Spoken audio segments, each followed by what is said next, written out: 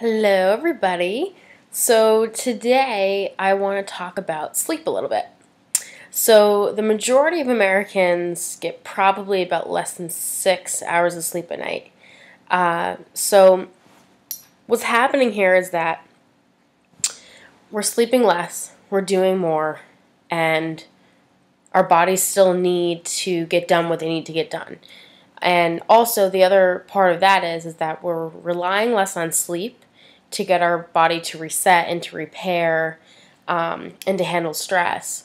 And instead, we're using caffeine and, and excessive carbohydrates and other things to get us through our days when we're tired.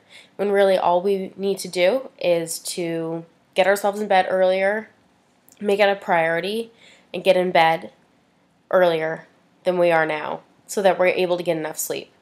For me, I literally think about the next day and when I have to wake up, and I count back 8 hours, and that's when I set myself to get into bed to fall asleep. So, whatever works for you. If that's not going to work for you, fine. I know a lot of, some of you have family and kids and, other things going on, a lot of work stress. I get it.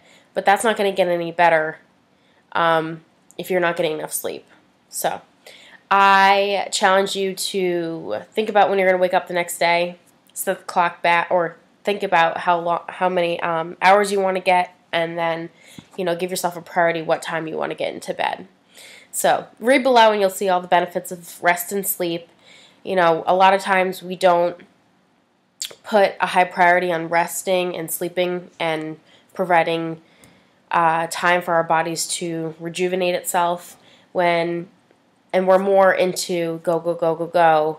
But honestly, our bodies benefit a lot from rest and sleep. So read below the benefits of rest and sleep. And yeah, have a great Thursday, you guys.